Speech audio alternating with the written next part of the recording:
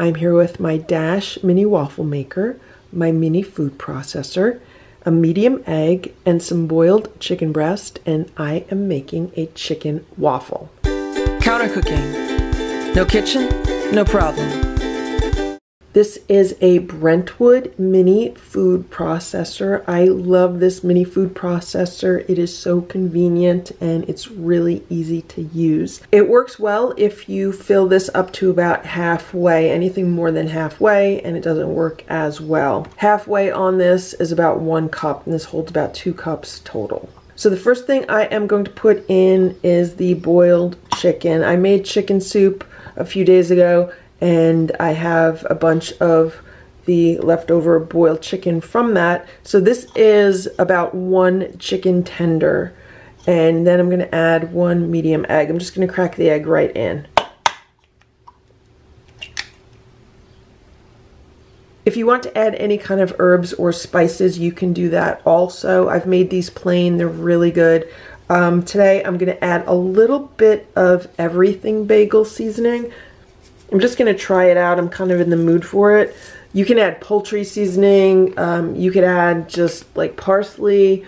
You could add just salt and pepper.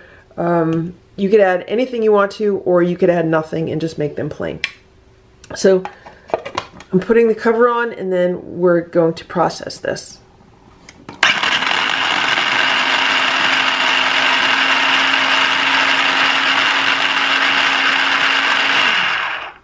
And that's what the batter looks like. It comes out pretty smooth. And the reason why I'm using the boiled chicken breast, other than the fact that I have it as a leftover, is that chicken breast has a tendency to be dry, and I want something that is going to be dry in this batter. I've tried making this recipe and adding some veggies to it. So like I cut up a green onion, put that in there. Even adding something as simple as a green onion added a good bit of moisture to the batter as it was cooking in the waffle maker, and it made a bit of a mess because some of the liquid was then like leaking out. So I find it better not to add any veggies or other ingredients to this unless they're dried.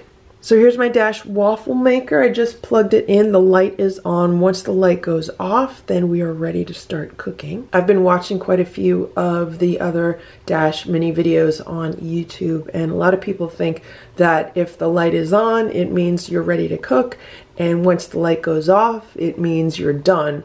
It's actually the opposite. You're not ready to cook until the light goes off, and then once you're cooking, whether the light is on or off, it doesn't mean you're done. Okay, the light went off. So here is the waffle iron. Let's add the batter. I'm using one of my mini silicone spatulas to get it out of the food processor. Okay, so there we have it. I'm gonna push it around a little bit. Obviously it'll flatten down once I close this. Okay. Let's close that, and then let's be back in like 4 minutes. It's now 5 minutes later, so let's open this up and see what's going on inside. That looks really good.